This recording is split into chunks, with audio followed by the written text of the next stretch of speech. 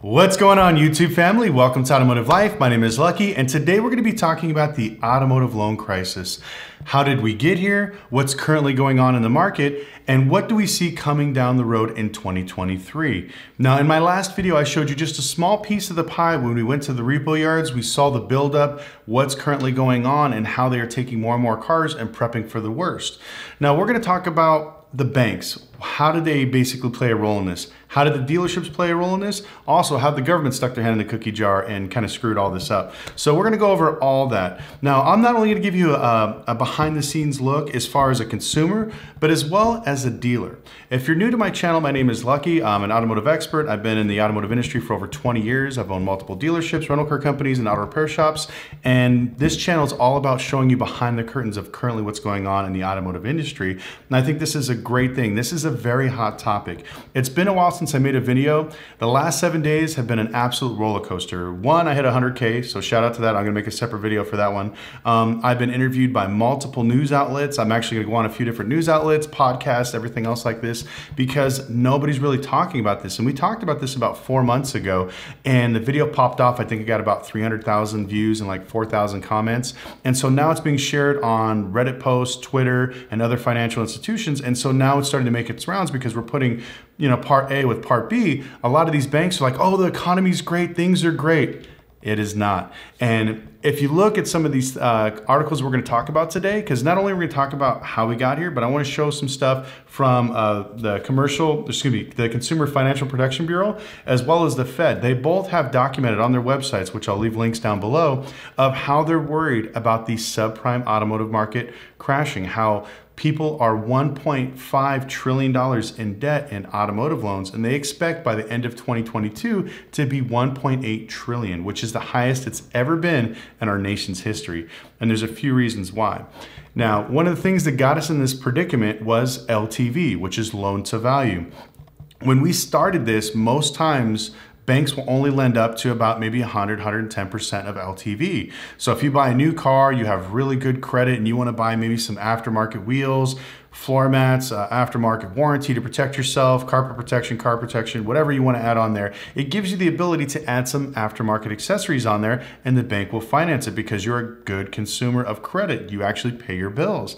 But what happened was during the pandemic, the banks use this like, hey, inflation, the cars are going up in value, so we need to be able to go 120, 130, 140% on not only prime, but also subprime loans. So now people owe more on their cars than ever before. We talked about in the last video how in 2008, the average person was around 80% of LTV and people were still getting their cars repoed. Fast forward to today, the average is 115% of LTV. And then, like I said, as high as 130% of LTV, which is absolutely insane to lend that much over an value on a depreciating asset. So, they're able to get away with it because that's the way the current market was and everything else. But one of the really scary things that I saw as a dealer, if you come into my dealership and I get a loan for you and you come in and you're like, hey, Lucky, I just got a new job. I just finished becoming a plumber.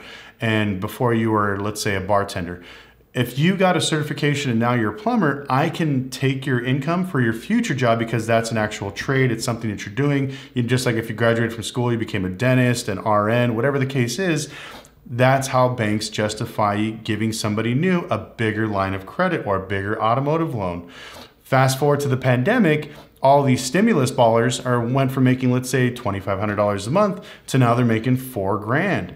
Well, usually when it's either a similar job or there's something else, we try to take 6 months of their previous history into consideration. So this way we don't give them too high of a loan they can't afford, because this may be a temporary spike like a summer job or something else like that, something seasonal where they make a lot of money and then it goes away. So we traditionally go 6 months back, average that out, and that's the loan we give you. Well, during the pandemic, they just took those rules and regulations and shot them out the door. They decided we're just going to give everybody loans based off of what they say they make. So if you make $4,000 in government money, then guess what? You're approved for a $1,000 car payment. So the nation's average car payment is $600 right now, which is the highest it's ever been. But a lot of the repos that we've been picking up, the average car payment is close to $900 to $1,000, which blows my mind. I've never seen so many people, when we're not talking exotic cars or crazy luxury, we're talking like Dodge Chargers, Chevy Malibus, a few Silverados, some Dodge Rams, $1,000 car payments for people that during the pandemic were making $2,500 a month, and now maybe that person and their spouse combined are making $8,000, not paying rent, putting 20 grand down, and then only paying a few months before they default. Now that's one of the other things that was skewed during the pandemic.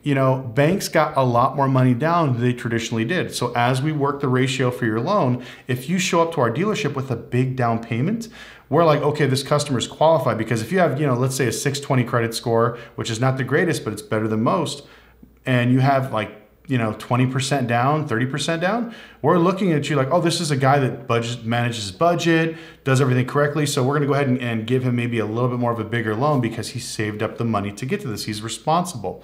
What the banks didn't take into consideration was the fact that none of these people were paying their rent. A lot of them were making, like I said, the $8,000 a month as a couple on stimulus and everything else. And so these people are putting massive down payments. So the skew of the loans, even if it's prime or subprime, is completely skewed because you have people that are putting large down payments that can't afford the monthly payments, and now they're losing their cars. So as the Fed started basically backing, I feel like every bank and every loan and everything else, the banks just started loosening up policies. They started being more relaxed. They're like, let's just go ahead and push the cars out. Let's just get them out. Let's just get them out. And I saw some of the craziest loans ever seen given. I mean, they're just asking people for general information. Like when you ask for proof of income, proof of residency, we want docs, phone bills, power bills, your gas bill, cable bill, something like that. Some of these loans that we've seen packaged are absolute garbage. And the reason why I want to kind of talk about this right now is this is what I see coming in 2023.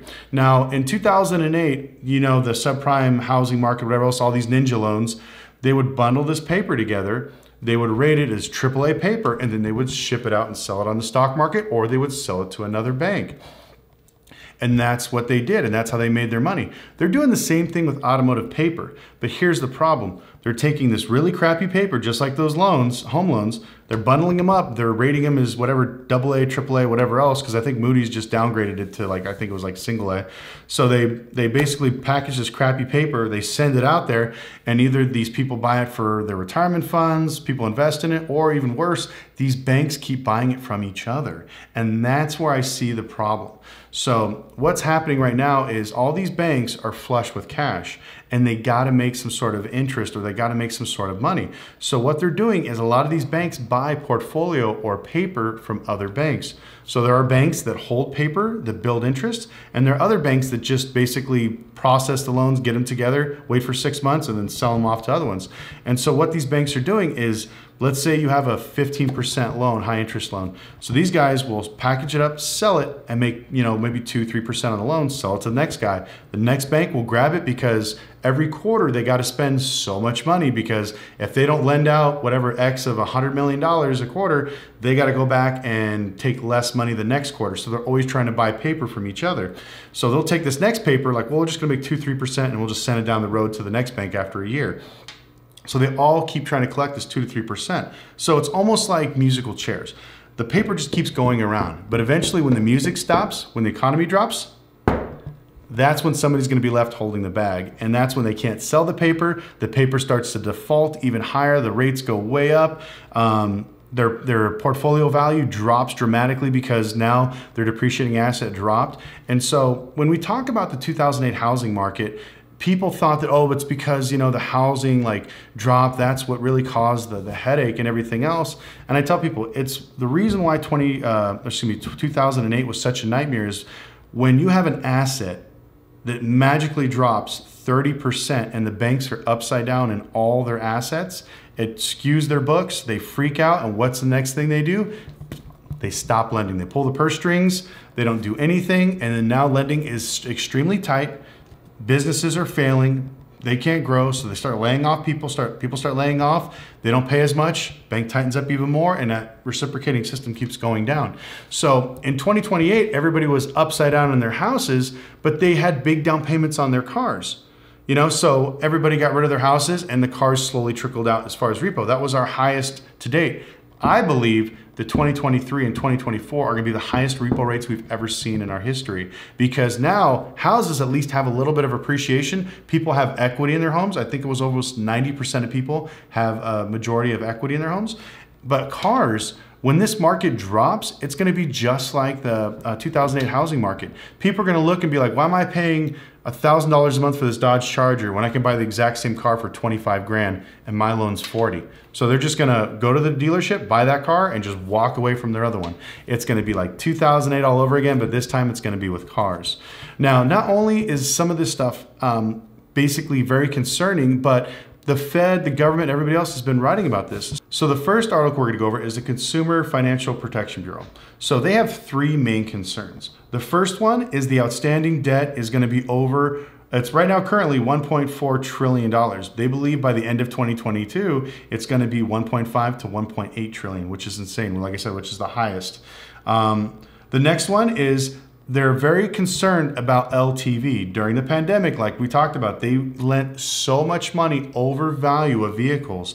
The vehicle values got skewed, everybody just went nuts, and now they're way upside down in their vehicles more than ever before. So the reason why this is a big deal now, and when we say the market bubble popped and you guys haven't seen it in the retail sector, is because it takes a while for this information to come in, go through the banks, and they start changing policies, and that's what dictates the flow of demand, interest rates, everything else. And this is what they were seeing back in 2021. So they were seeing this last year, and they were already concerned about it, because when these LTV, when these loans start defaulting, and then these people try to trade in these cars after they've drove them for a year or two, and they want to get something else, they can't because they're so upside down in it. So this basically starts slowing down the car market. And the next thing they're worried about is the high repo rate among prime borrowers, and that's what really scares me. Now, we know the subprime market, these people, you know, with job issues, credit issues, those are the first to basically either default, have issues. That's kind of our indicator of how the economy is going. But what scares me is when you see prime customers, when their repo rates, they haven't quite doubled yet. They've gone up a few percentage points, but that's what's scaring a lot of the banks. When you have somebody with a 700 credit score that's not really late on their bills, it's a homeowner that's either voluntarily giving their car back or just walking away from it because they don't want to pay this. Now, when a lot of these people got these loans back in 2020, which we talked about during the pandemic, during all this excess of money. Well, fast forward to 2022, and you start to see that people's rent has doubled, people's utilities have doubled, grocery costs have skyrocketed 30%.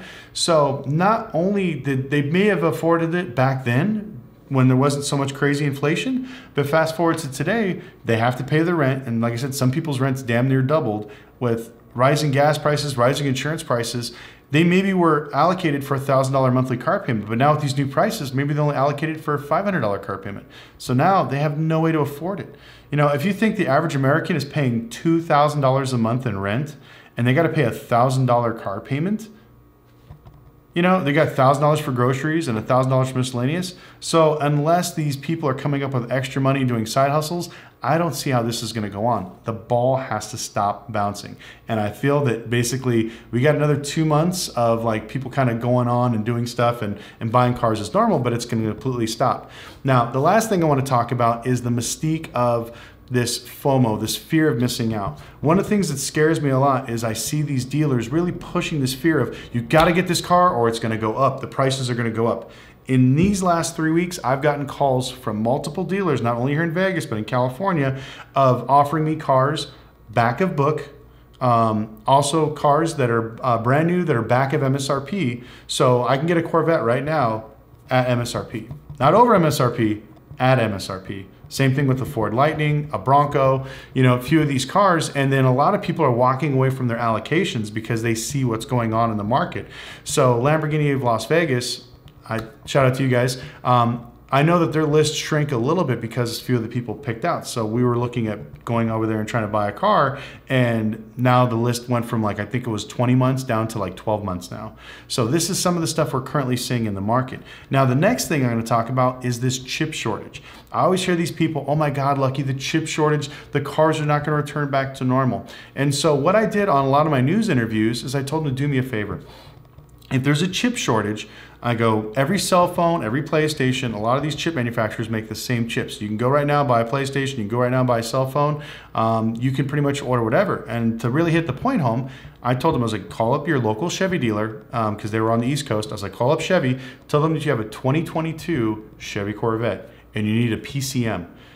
Guarantee you'll be within 7 days. So they called up and they verified, and they're like, yeah, they said it was 7 days. I'm like, that's where your main chips are at. That's your processor. Like, there's not that big of a shortage. So the bottom line is you can get parts. We buy cars and fix them and send them to auction every single day. Now, during the pandemic, it was very hard to get parts. You know, we had to call, some stuff was on back order, but as of now, a lot of things are already moving.